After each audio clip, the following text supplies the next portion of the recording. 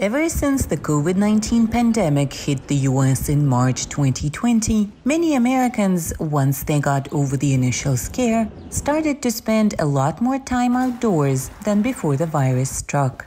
This tendency has led to, among other things, a boom in the boating industry.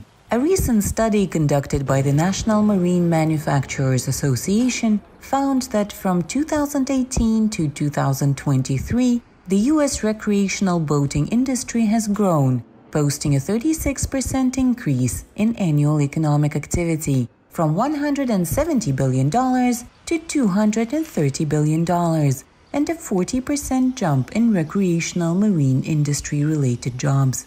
Florida tops the list of states with the most dramatic rise in recreational boating and industry-related jobs. California is second, and Texas third.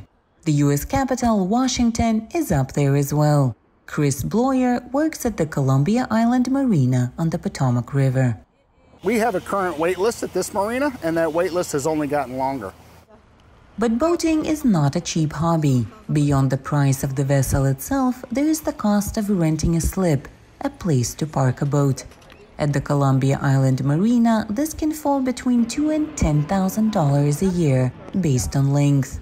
Bloyer says business is good. We operate 3 marinas and 6 boathouses in the Washington metropolitan area, all on the Potomac River. And since even before the pandemic, we've seen growth as much as 10 to 15% per year. Many marina staff members work only in high season. Many are high school or college students who see this as a perfect summer job, as well as an opportunity to learn a new skill, and, as Bloyer says, a chance to spend the hot DC summers on the water.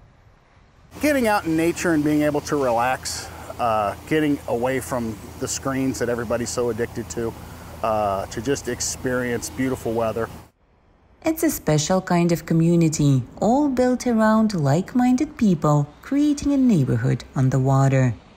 For Liliya Anisimova in Washington, Anna Rice, VOA News.